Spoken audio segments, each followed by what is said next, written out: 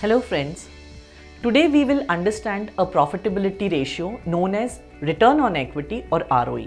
It denotes the efficiency with which the management is utilizing its shareholders' funds, that is the owner's equity as well as the reserves and surplus, to generate profits from the company. Thus, the higher the ratio, the more efficient is the company in utilizing its equity and thus generating a higher return for its investors.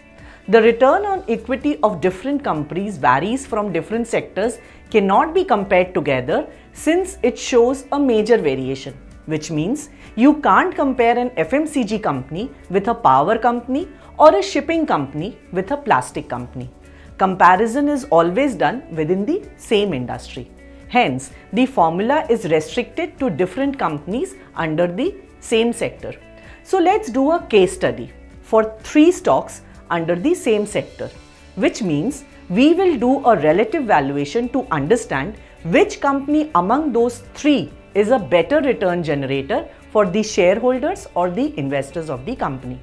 So we will analyze Marico, Hindustan Unilever and Godrej Consumer, all in the FMCG segment, to understand which generates high return on equity or ROE, where return means net profit and equity means total equity or owner's equity and reserves and surplus or the shareholders' funds.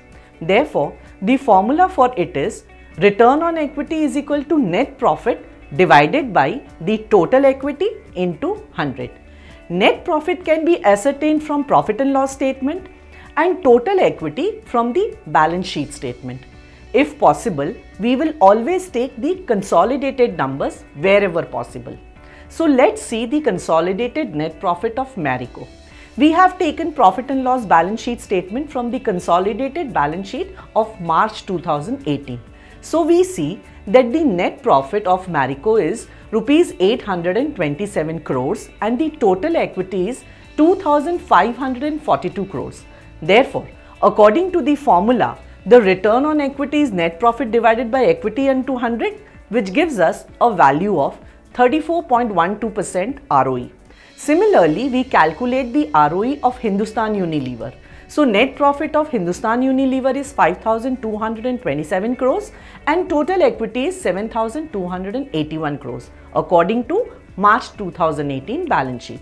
Therefore, according to the formula, net profit divided by total equity into 100 gives us a value of 74.85% ROE. Again, net profit of Godrej Consumer from March 2018 balance sheet shows us that it's rupees 1,633 crores and total equity is rupees 6,258 crores. Therefore, according to the formula net profit divided by total equity into 100, we get our return on equity as 28.25%. Therefore, after analyzing all these companies, we can see that Hindustan Unilever is the one which is running its business most efficiently and thus making a high return on equity. So now, what if we can get these data without calculation in a flicker of a second? It would be great, right? Thus, we get all these data here in StockEdge app under the Fundamentals tab. So we click on the stocks and we come to Godrej Consumer. When we click on the fundamental there and the ratios, what we find that the return on equity is 28.25. Thus, when you see on any other company also like Hindustan Unilever, when we click on the fundamental and on the ratios, then we see that the return on equity is 74. So when you click on any of these tabs, you will understand what is the return on equity of any of the company. So the ratio tab here will give us the data within few seconds and thus help in your decision making. Thus, is it not easy for us? So, trade right and sit tight with our app. To more in detail about this ratio, you can visit our website blog.stockedge.com. Thank you.